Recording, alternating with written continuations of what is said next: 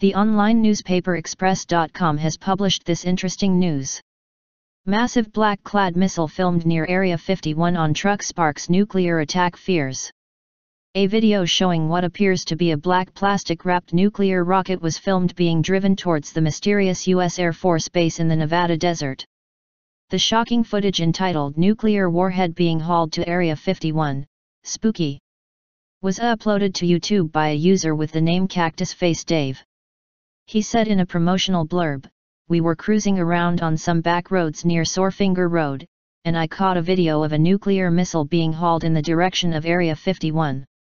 Notice the huge police escort. It certainly seemed like they were avoiding major highways. I also noticed the police did not seem happy that I was making this video. God help us all if this thing ever gets launched." Here at Ufomania, the truth is out there. This news came to remind us of the MUFON case 90002, where a flying object in the form of a huge needle was filmed flying over Snoqualmie Pass, Washington. Take your own conclusions.